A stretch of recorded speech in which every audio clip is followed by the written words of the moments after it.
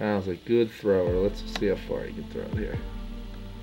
Whoa. Ever since I was a young kid, I always wanted to play in the NFL. Oh, he spins away.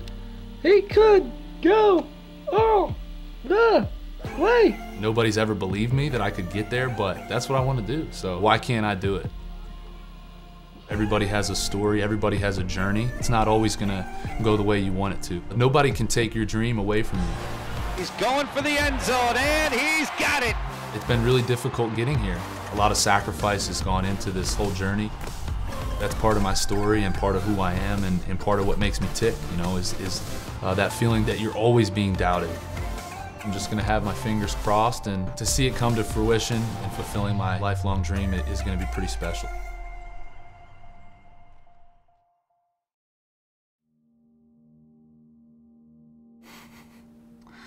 It's been a while. This makes me miss high school football, man. Some great memories. I mean, I remember these plays like they were yesterday. I mean, I know all these teams, and it just makes me miss it.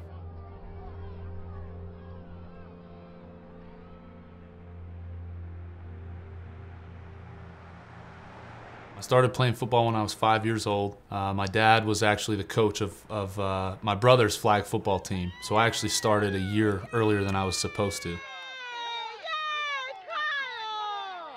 It wasn't until 7th grade that I tried out for quarterback, but ended up being the 3rd string quarterback. So 3rd string quarterback in middle school basically means I didn't play quarterback at all in middle school.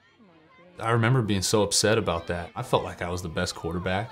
You know, no one was going to tell me differently. So being told you're the 3rd best guy, I think it kind of humbled me. But, you know, I learned the lesson at a young age that you really have to work hard to achieve your goals, and that's a perfect example of it. I was 2 years where I was the 3rd guy, and it wasn't until high school where I really got a chance to play.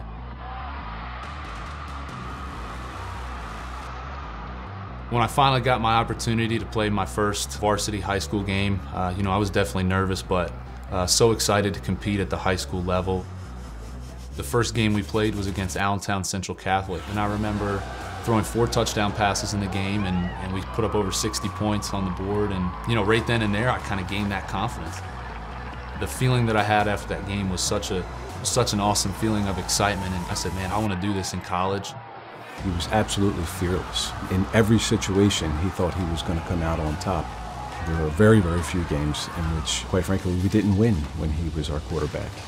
And his senior year, he guided us to a perfect regular season record, which had never happened before in the school's history. Everybody expected that I was going to get that big-time offer, but it just never happened. For us, it's the million-dollar question. I think initially it was very, very hard for him to deal with, but in the end, I think it was a great experience for him. And you know, we had conversations like, hey, if it doesn't happen, it wasn't meant to be. And I think that was just another thing that fueled his fire, you know.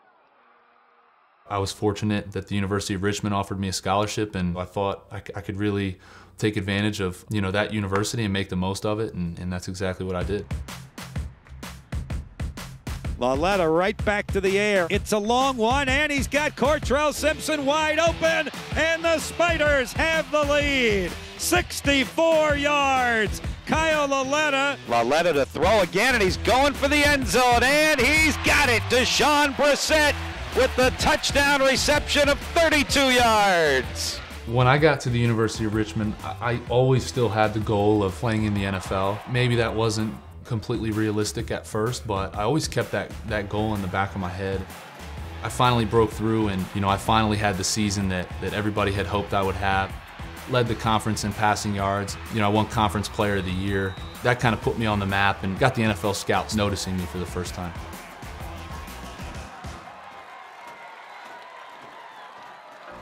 So after my senior season, I kind of found myself in a very similar situation to after my high school career. I think the NFL scouts were intrigued by me, but they weren't quite sold on me yet. I saw some reports that was saying that I was projected to be a 6th or 7th round draft pick, maybe a priority free agent. But this time I really made it a goal, and I said, you know what, I'm not gonna have what happened last time. You know, I made it a goal that, hey, I'm really gonna impress these scouts and you know, make them really want me, and I really have 3 opportunities to make this thing happen. I got invited to the Reese Senior Bowl, which was a huge opportunity for me. I got invited to the Combine, you know, and then I had a third opportunity at the Pro Day. I just thought, hey, go out there, don't let the nerves get to you, just play like you've been playing, you know, your whole career, and you know, I just went out there and had fun and, you know, did what I needed to do. You know, I learned my lesson with recruiting out of high school. You know, I got super excited and hyped myself up and thought I was going to get a ton of offers from a bunch of Division I schools, and that never happened. Same thing heading into this draft. I've done everything that I could possibly do to put myself in a good position. So, you know, wherever I end up, you know, I know I'll be in a good position. I get emotional. I get emotional just thinking about Kyle getting that call. It's been a long road, and I've watched him work so hard, and same for me. We try not to get ahead of ourselves with those kind of thoughts, but it'll be a special day. That moment is really going to be special for me because I'm not supposed to be here. I mean, nobody thought I would get to this point, and it's been really difficult getting here. You know, I've had to go through a lot of adversity. So much hard work and sacrifice has gone into this moment. So to see it come to fruition, you know, in the form of getting picked in the NFL and fulfilling my my lifelong dream is going to be pretty special. So I'm certainly excited for that moment.